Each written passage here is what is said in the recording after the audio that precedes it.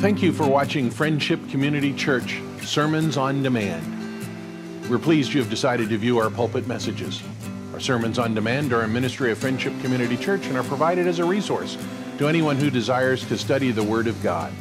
So open your Bible and get ready to dig into the Word of God and see what God has for you today.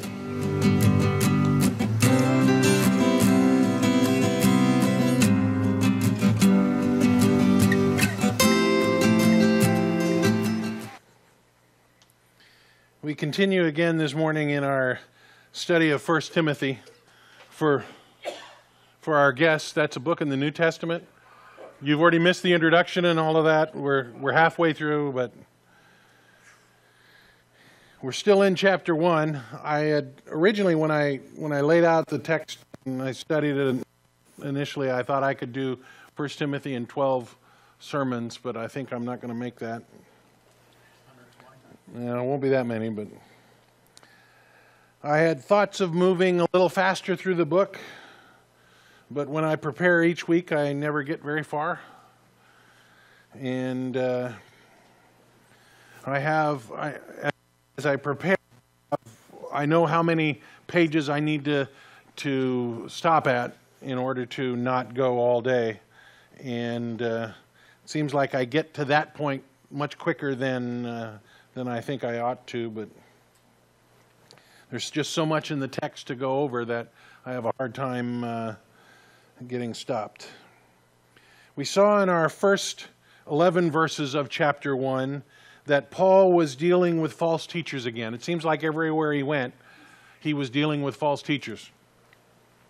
This time he's dealing with false teachers in the church in Ephesus. He's writing to young Pastor Timothy, who he left in Ephesus, and he's dealing with those false teachers. They were perverting the Old Testament along with the Jewish mysticism and along with the influence of some pagan mysticism. The Greek people who were involved in Greek mythology were being taught some Jewish mysticism that ultimately would lead to what we refer to today as Gnosticism. They were perverting teachings of the Old Testament, as we saw a couple of weeks ago, and Paul needed to put an end to it, and he needed to encourage Timothy and teach Timothy about what he needed to look at. We ended the message last week by taking a look at verse 11, which speaks specifically of the gospel of the glory of the blessed God, which was what Paul had taught to the people. Remember, gospel doesn't always mean just the story of Jesus on the cross. The gospel is not specifically referring to the first 4 books of the New Testament. It is a word that is used to refer to the body of doctrine that had been taught. It's a word that is used to describe the teachings that the apostles had given the early church. And so when Paul says he's talking specifically of the gospel of the glory of the blessed God, he's talking about that basic doctrine that he had taught to them that had to be codified in New Testament books. It's with that thought that Paul begins the next paragraph. I'm trying to go paragraph by paragraph in the text, and we're only going to take a look at one paragraph in the text this morning, but there's a lot in it. So he begins this next paragraph in verse 12. I thank him who has given me strength, Christ Jesus our Lord, because he judged me faithful, appointing me to his service. In verse 11, Paul reminded his readers that he was entrusted with the gospel message. And here in verse 12, he's thankful for being judged as faithful and appointed to his service, appointed to the service of God. It was a privilege for Paul to serve the Lord. It wasn't just a job. It was a privilege. It wasn't just a chore. It was something he got to do, not something he had to do. Notice what he says here about that service. He thanks God for the strength to be counted faithful, to be appointed to service. I thank him who has given me strength. Christ Jesus our Lord, because He judged me faithful. He's thanking God for giving him the strength to serve God.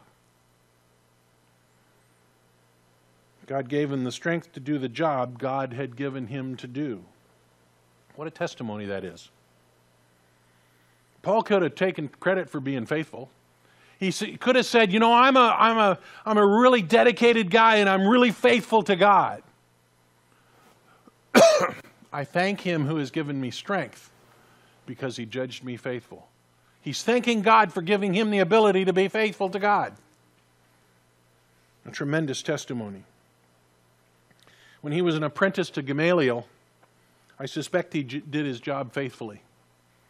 I suspect he was the first one up in the morning studying. And he was the last one studying at night. And that when Gamaliel needed something done, he said to Saul, and Saul went and did it. He was faithful. I suspect he did his job faithfully without grumbling. He didn't take credit for himself. He thanked God for giving him the strength to serve God. That's a remarkable statement.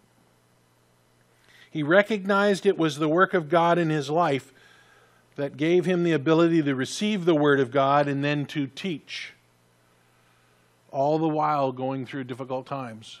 All the while sitting on the street corner making tents or doing other things to earn income to support his group of leaders.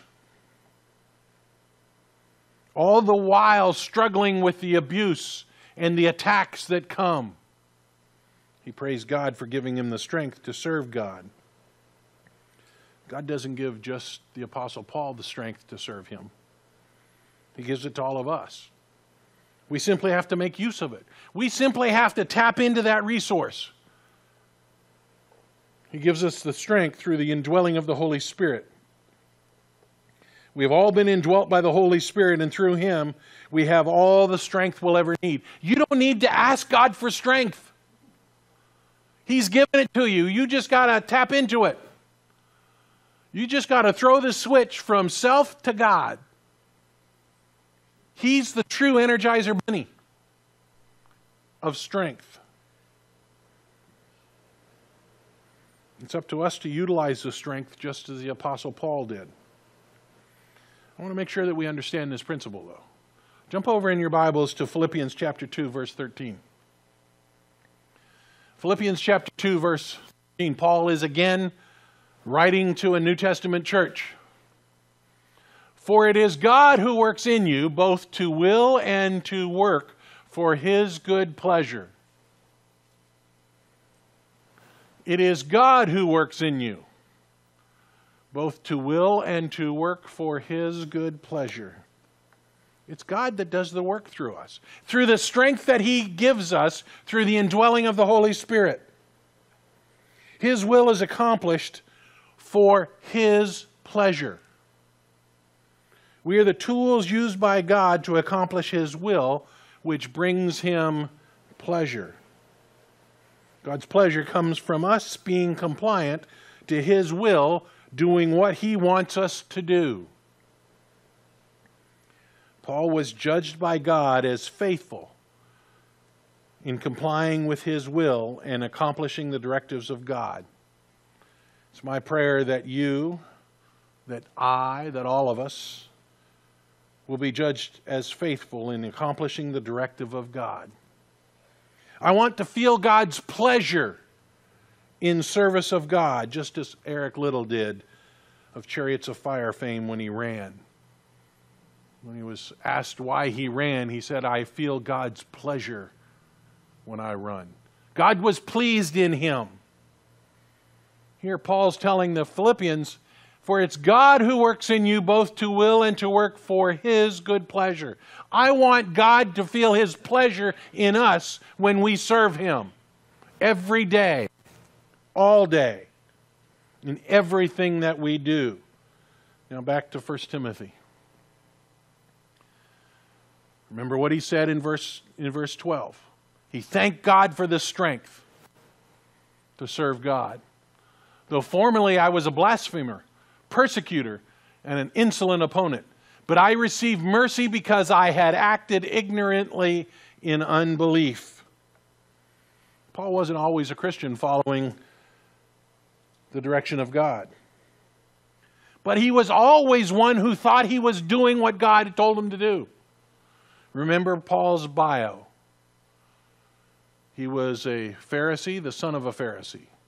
He was trained at the feet of Gamaliel, one of the leading scholars of the day. He rose in the ranks of Jewish leadership to be a Pharisee, and I think maybe even a member of the Sanhedrin. He was empowered by the high priest to arrest Christians for blasphemy because they were teaching something that appeared to be contrary to what God had said.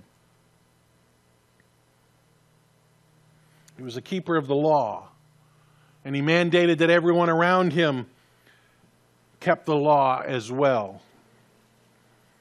He fought against the early church by arresting, persecuting, and even killing Christians. He did that because he thought they were violating the Word of God. It wasn't until he met face to face with the risen Jesus on the road to Damascus that he understood they weren't blaspheming, they were keeping the Word of God. That's when his mission changed to one of following God for the right reason. This reality tells me just a couple of things. The fact that Paul was so focused on serving God as a Pharisee, and then when he came to know Jesus Christ on the road to Damascus, that he recognized the error of his ways. That tells me we can do a couple of things wrong. You may work hard in church, serving God with everything that you have, but do it for the wrong reason, and it is blasphemy. Paul was doing everything he could to end the blasphemy of the church for all the wrong reasons. And I was a blasphemer. He was persecuting the church, and I was a blasphemer. Only work done in the power and strength given to you by God is sufficient to feel God's pleasure. Back to verse 11. Verse 12. That God gave him the strength to serve him for his pleasure. We also see that it appears like it is the service of God and not the service of men that gives God pleasure. Paul thought he was serving God as a Pharisee. He was taking all the Old Testament doctrine and he was hammering that home. And he concluded, though, in that time he was a blasphemer, a persecutor, an insolent opponent. Paul thought he was serving God by persecuting the early church. But in reality, it was the service of Satan, drawing people away from a relationship with God. Even though he was working through the prevailing religious system, one that was built on the Word of God, although they had perverted it, it was counter to serving God, which means it was serving in the interest of Satan. I'm going to make a bold statement now. If there were more people listening, would get in trouble.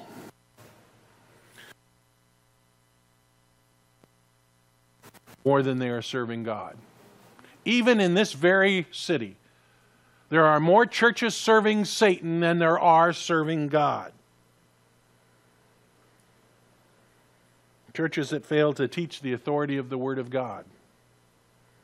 Churches that fail to hold its members accountable to live what they've been taught.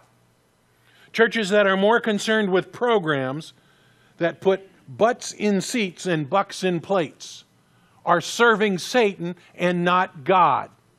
Just as the Apostle Paul was serving Satan in persecuting the church, thinking he was doing it in service of God. I was watching a video from Dr. John MacArthur this week. He was speaking on the work of the church in society. He was speaking of what the church is supposed to be doing in our society. And he said that the only job the preacher has is to preach the Word of God. The only job God gave the preacher in a church is to preach the Word of God. It's not to be the CEO of large ministries or to manage programs. It is to preach the Word of God. By this he means that the focus of the church is the deliverance of the Word of God to the people of God. It is the responsibility of the preacher to tell you, the people in the church what God says, and then to lead the congregation in obeying that. That's the mission of the pastor of a church. The primary function of the church is the teaching of the Word of God. The primary function of the preacher is the preaching of the Word of God. It's building up the church through the ministry of what God says in His Word. All that other stuff is stuff that is designed to promote to that, the teaching of the Word of God. And anything that keeps us from the preaching of the Word of God detracts us and is a work of Satan. Now, those are hard words. And there would be a lot of churches and preachers that would be offended at that. But it is what I think Paul is saying. He was serving God with every fiber of his being.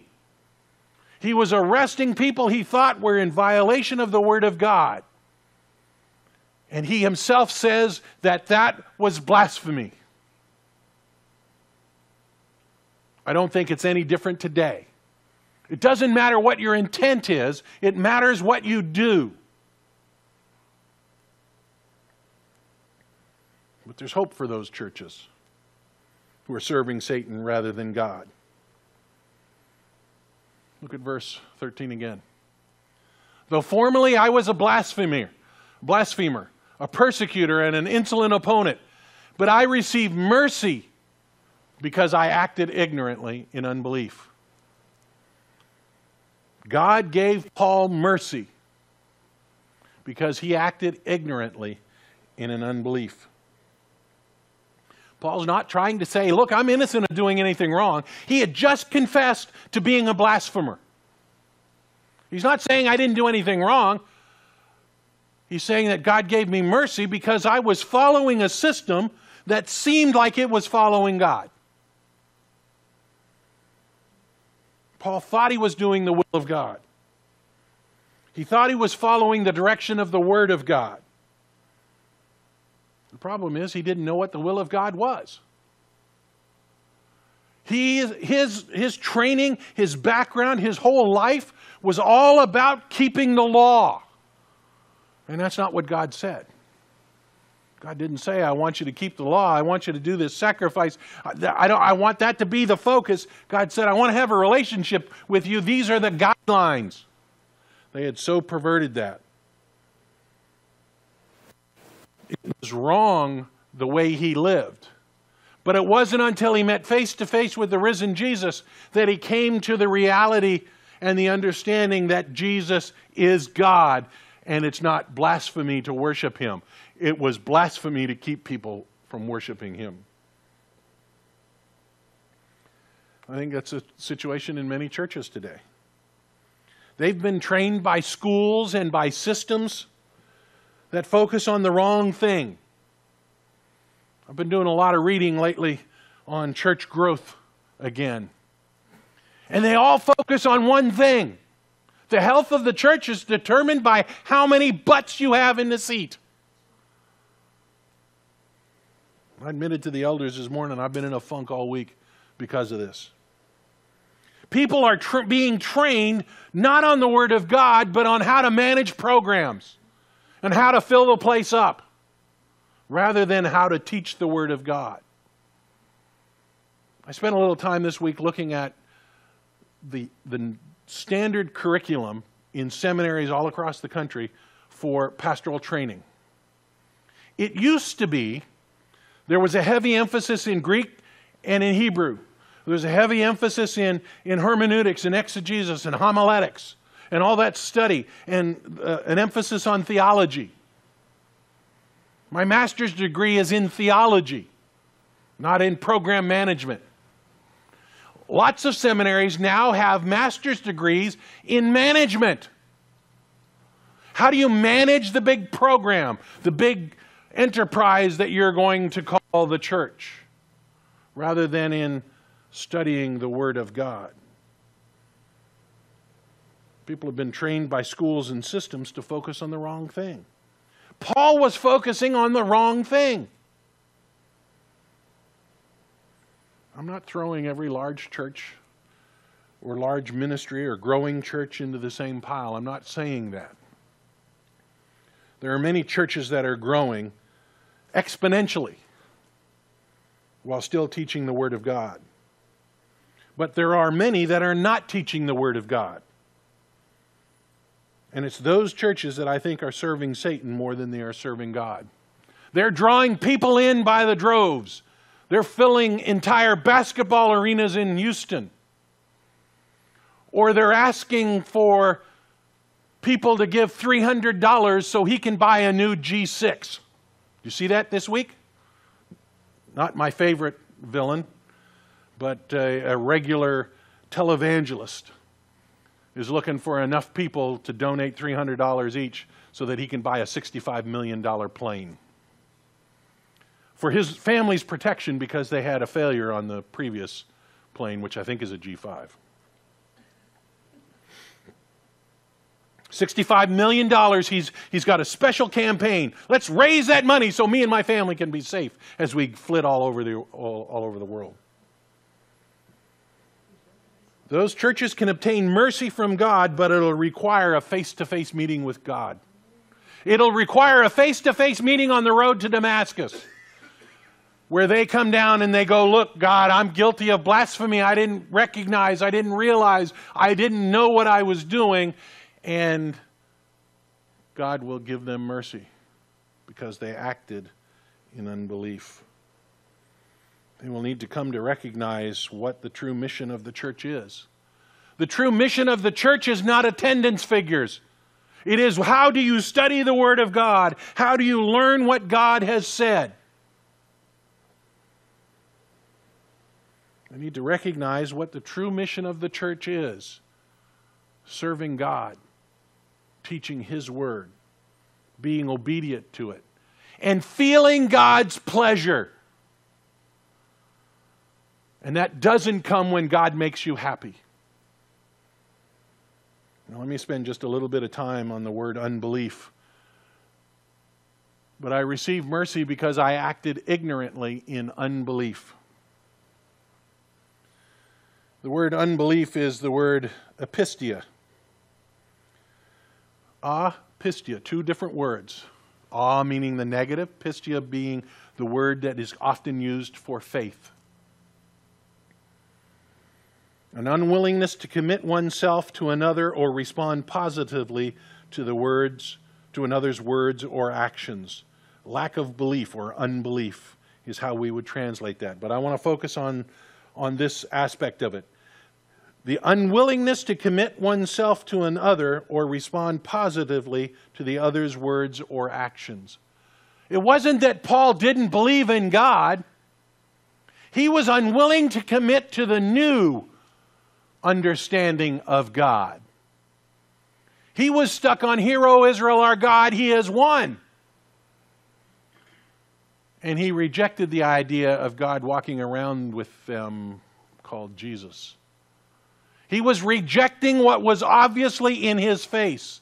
He had seen the resurrected Jesus. And that's when he came to the understanding. That's when he came to the acceptance. But he knew who Jesus was long before that. If my belief is correct that he was on the Sanhedrin, I think he was part of the ruling body that judged Jesus on the cross. And he had rejected what Jesus had taught. Until that fateful day when on the road to Damascus he's surrounded by light and there falls on his face before the resurrected Jesus. Lord, what do you want me to do? I want you to stop hurting me. I want you to stop hurting my church. That's when he came to his senses. And he was at a point where he could believe. God gave him mercy because he sinned, but his sin was based on bad teaching. It mitigated it some, didn't erase it, because he still said I was a blasphemer. He still said he was guilty of crimes against God. There is hope for those that don't preach the Word of God.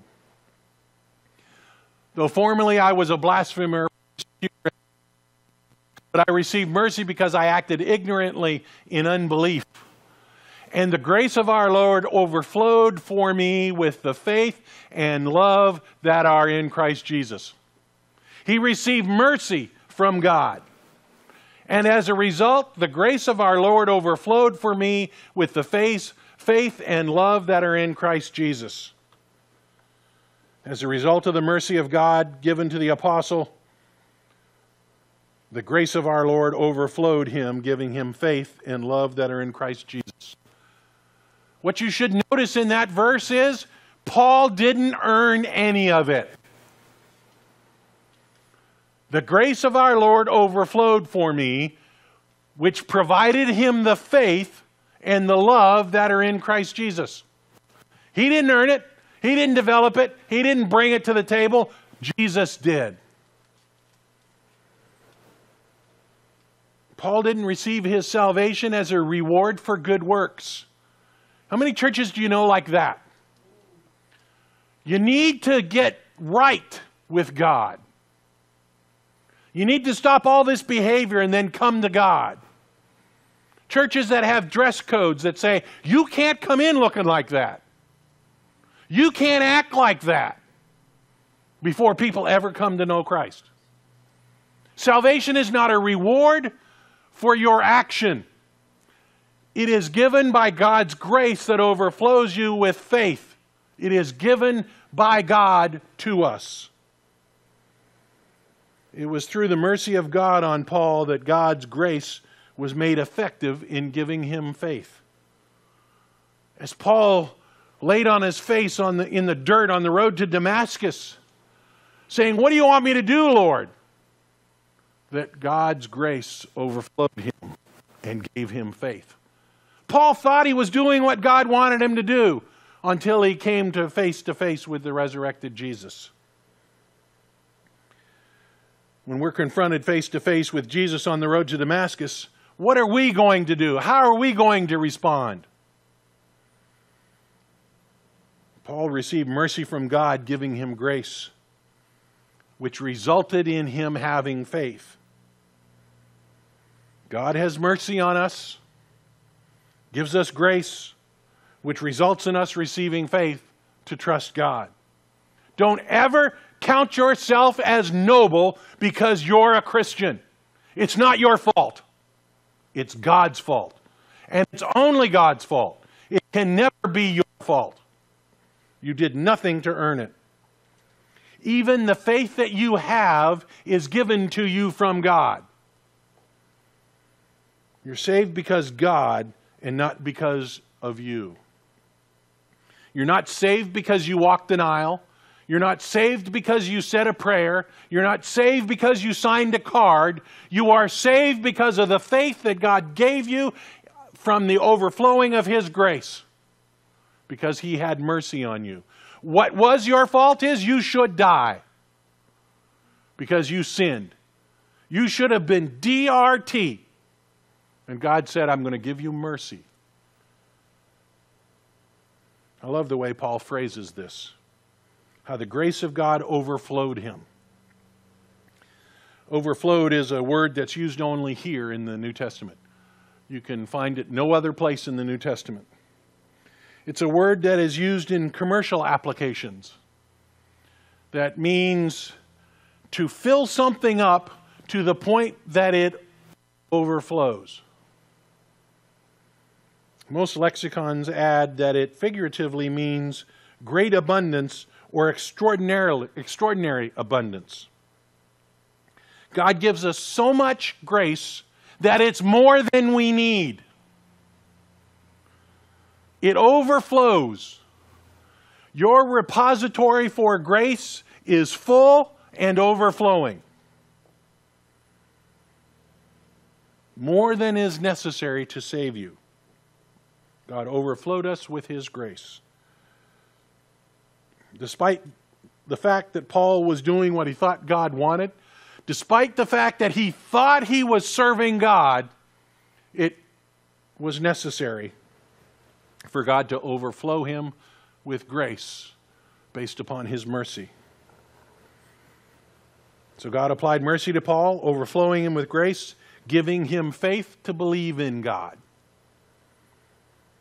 I don't know how I could explain it any better than the way the Apostle Paul has said. He didn't do it. The grace of our Lord overflowed for me with the faith and the love that are in Christ Jesus.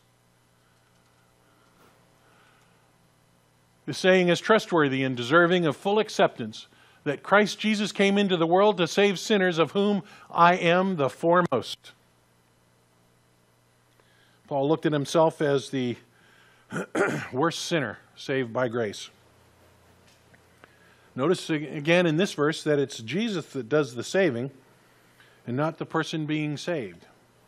You are not saved because you did anything. You are saved because Jesus did something. A trustworthy and deserving of full acceptance. We'll explain that in a minute. That Christ Jesus came into the world to save sinners. Not to see sinners saved, but to save them. He's the active one doing the saving, not us. You couldn't save yourself. You would just end up in the lake of fire. Notice also that Paul says it's a trustworthy statement deserving of full acceptance. That was a technique used in writing back then. Today we would use an underline and bold and a 48-point font and big exclamation points and some emoticons and all of that kind of stuff. We would put emphasis on this statement. Paul is saying, look, pay attention to what I'm about to say. This is something that's true, and you should accept it with no reservation, is what Paul is saying. Jesus Christ came into the world to save sinners, of whom I am foremost. Paul said, look, Jesus came to save sinners, and I'm the worst sinner possible. Remember, he had just confessed to blasphemy. Blasphemy was a very high sin in Jewish culture. He said, I'm this foremost of the sinners, and Jesus Christ came to save sinners. It's like Paul was using, to use our vernacular, this is settled science. There's no reason to debate it. Now, when the liberal left says that, it usually means it's not settled science. They just want you to think it is. But Paul is saying, look, this is settled. There's no debate. It's like going to the mathematician and saying, what do 2 plus 2 mean? They mean 4. That's settled. It can't mean 3.99. It can't mean 4.1. It means 4. It's settled. That's what Paul says here. It is settled. Jesus Christ came to save sinners. The salvation of sinners was not a byproduct of Jesus' time on the earth. It wasn't just something that happened because Jesus was on the earth, as though a secondary object. It was the express purpose that he came to earth. It was part of the plan that God had decreed from the very beginning, before there was time. From before the foundation of the earth, before God created, it was already decreed that Jesus would come to save sinners. It was the purpose. Everything that God did through Jesus' incarnation was to bring sinners to salvation. The very birth of Jesus, the death of Jesus, the resurrection of Jesus, it was all to save sinners. Every part of the miracles that Jesus did, the teaching that Jesus did, was all to bring sinners to Christ. Today, our calendar system turns roughly on that event. The early calendar makers got the time frame wrong. But roughly, our calendars turn from BC, before Christ, to AD, Anno Domini, or the year of our Lord, to it pivots on the time of Jesus Christ. And in reality, all of God's decree pivots on Jesus Christ. Before the foundation of the world, He chose us. It was the plan for Jesus to come, to die on a cross to save us. Even before there was sin. Even before there was the potential for sin, it was the plan. It is the central core of the decree of God. But I received mercy for this reason, that in me as the foremost, Jesus Christ might display His perfect patience as an example to those who were to believe in Him for eternal life. I love the humility of the Apostle Paul. We read in verse 15 that he considered himself to be the foremost sinner in the world. Even though he thought he was the worst sinner, God chose him and saved him. And Paul says he did that as an example. If I, being the worst sinner, could be saved by God, you who are not the worst sinner can also be saved by God. What a perfect teaching moment he had. In many ways, Paul was offering himself up as a case study on how God works. He says God gave him mercy so that others who weren't as bad a sinner as Paul could see God give eternal life to someone who was worse than them. If God could save Paul, He could save me, is the thing that Paul wanted them to understand. Now, before you get all rabbinic and you jump up and yell that it only takes one sin to send us to hell, so it doesn't matter how bad a sinner you are, Paul is not teaching about soteriology. He's not teaching about the doctrine of salvation or the doctrine of sin. That's not his intent here. He's making an emotional appeal. Look, I'm the worst sinner possible. And if I'm the worst sinner and was saved, you, the less worst sinner, could also be saved. Paul's not teaching soteriology. He's not teaching the doctrine of salvation here. He's teaching emotion to them. He's simply pointing out that from the vantage point of the unbeliever who has no ability to understand soteriology, that if Paul, the worst sinner in history, could be saved, then everyone else could be saved as well.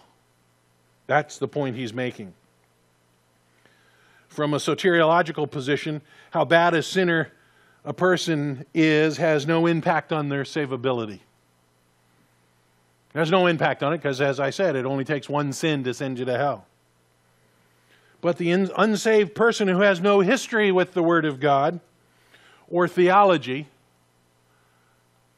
the vantage point is, if Paul could be saved, who claims to be the worst, then everyone can be saved. Paul is addressing this statement from their vantage point. He's not contradicting what he would teach later on about soteriology. If he, the worst sinner, could be saved, then so could they. Paul was removing obstacles to their unbelief. He was removing things that would prevent them. And how many of us have seen people, or maybe have been, in that camp? Well, I've just done so much wrong, there's no way God could save me. Well, if Paul claims to be the worst sinner could be saved, then there's hope for you as well. Paul also told his readers that God had tremendous patience with him. I'm thankful that God has patience. He was forcing others to keep the law, Paul was. Persecuting the church, even killing members of the church. And yet God had patience with him. God didn't punish him right then for what he had done. If God would have patience with him, He'll have patience with us as well. We also see in this verse that adherence to dogma does not save you. Paul, as a Pharisee, was doing everything he could to be obedient to the dogma the Pharisees taught. But it didn't save him. He was totally committed to it. He did everything in his life to serve God. And it didn't save him. All it did was make him the worst of sinners. His adherence to the improper dogma of the Pharisees didn't do anything but make him the worst of sinners. Some people teach today that it doesn't really matter what you believe, as long as you believe it deeply. You could hear that being taught at Lakewood Church in Houston. That we want you to believe in Jesus, but if you really believe in Allah, that's okay too, as long as you're sincere. Well, you can be sincerely wrong. Paul proved it. He was completely dedicated and sincere in his following of what he thought was the will of God. And it made him the worst of sinners. He had to accept, to believe in salvation option presented to him by Jesus Christ on the road to Damascus.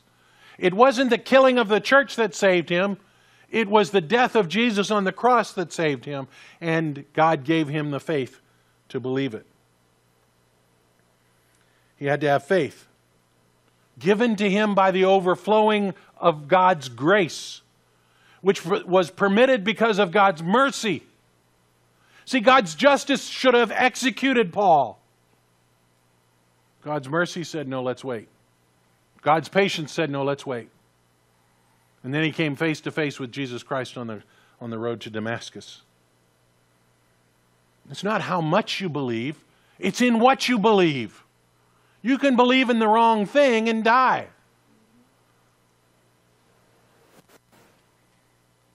Verse 17. To the King of the ages, immortal, invisible, the only God, be honor and glory forever and ever. Amen. I love the emotion of the Apostle Paul. In this final sentence of the paragraph, it's almost like he was just finished teaching the Ephesians and young Pastor Timothy that he was the worst sinner, saved by the mercy of God through the overflowing grace that gave him faith. And his emotion carried him away. He couldn't hold back. He had to go in a sort of doxology. To the King of the ages, immortal, invisible, the only God, be honor and glory forever and ever. I love the description. He was the worst of sinners, saved by God's grace. He reminded them that the same could be true for them. Then in this verse, it's like he's overcome by the emotion as he burst into praise and worship of God. He calls him the eternal King, the only transcendent being. He not only stands outside of time and space, he made time and space. He is sovereign, not to be taken down by others. He remains in control of the affairs of the world. He then called him immortal, beyond the reach of death or decay. Not like mortal kings who die and are replaced. Invisible. Not subject to being seen. He stands in another dimension outside of time and space, not to be seen by us. I don't think this means that God can't be seen. I think it means that He's not subject to our seeing Him. We don't have the capability to see Him. We don't have anything within us that would permit us to see Him other than through Jesus Christ, the personification of the Godhead in bodily form. He has no appearance. I think it means we don't have the ability to see Him, not that He can't be seen. The only trusted God, the only God. God alone has the claim to authority in the universe and specifically in the church. God's Word is the authoritative representative of God and speaks what He wants spoken. No one can compare to God. No one can stop God. No one can remove God. He is self-sufficient and without equal. God depends on no one to accomplish His goals. He uses us, but He doesn't depend on us. Paul breaks into this praise and worship of God because of the emotion he feels at his own salvation. I am the worst of sinners, given mercy by God. And he breaks into the praise and worship of God. He's overwhelmed by emotion because of the gratitude he feels at the blessing of God. So how do we respond to our salvation?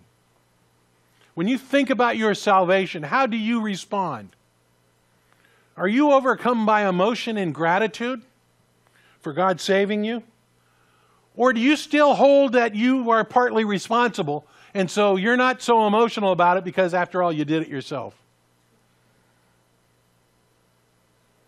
Do you worship God when you think about how He's blessed you? Is it an emotional thing to you that God saved you? And that someday you're not going to be a crispy critter in hell? We've all probably been burned, right? It hurts. Right now I'd like to say it hurts like hell, but hell hurts a lot more. And it'll be forever. If you don't get emotional about your experience with God, with your salvation, then I have to question, is your salvation real to you? You may not think of yourself as the worst of sinners like Paul, but just how do we respond to the fact that God overflowed us with grace and gave us faith to believe Him? You could never have saved yourself. You could never have done enough to even approach heaven, let alone get to heaven. God had mercy on you, gave you grace, which provided you faith to trust Him. For that, we should be worshiping God all the time with everything we have. We should be in a constant state of emotion with God, with worship of God. We should be giving God honor and glory all the time. That should be our primary focus in our world. Our life should reflect who God is and what He has called us to do. There should never be a time that we are prevented or from worshiping God. The problem is often that something keeps us from worshiping God or giving Him the glory. We should worship Him in the morning, during the day, and into the night, all the time. It should be part of the way of our life. It should be an emotional response every time you think of the salvation you have in Christ Jesus. God had mercy on you and gave you faith to trust Him. He gave you the faith to trust Him. You didn't have the faith. You didn't exercise enough faith. God gave you the faith to believe Him. For that He deserves our allegiance and our worship. No one, or no thing deserves your allegiance or worship other than God. God alone stands as the one we should follow. God alone is the one that we're dedicated to. Not R's and D's, Republicans and Democrats. Not leaders. Not anything other than God. That's the only one. Nothing deserves our worship. Nothing deserves our allegiance like God does. Because nothing provided for you eternal life other than God. Father, thank you for the emotion of the Apostle Paul, who breaks out into worship when he thinks about the salvation provided to us, to him.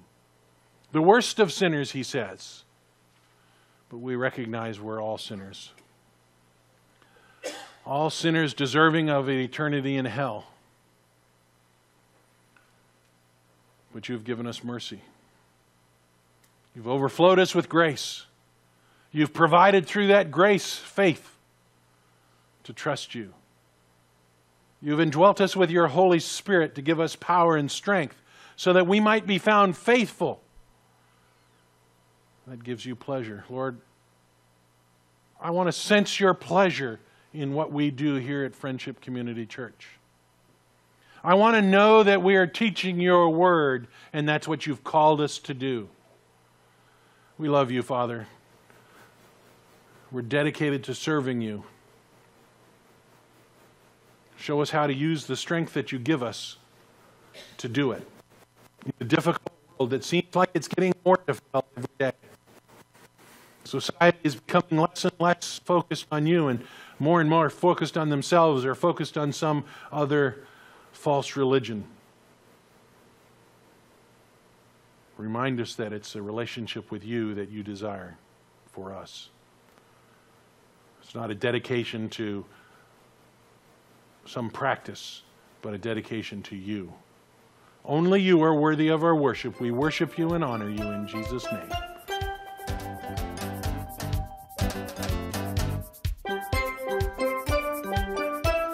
Thank you for watching this sermon on demand at Friendship Community Church. If this message has been helpful to you in your understanding of the Word of God, please let folks at Friendship Community Church know by sending an email to watching@friendshipcomchurch.org. Thank you again for watching, and we look forward to seeing you in person at Friendship Community Church.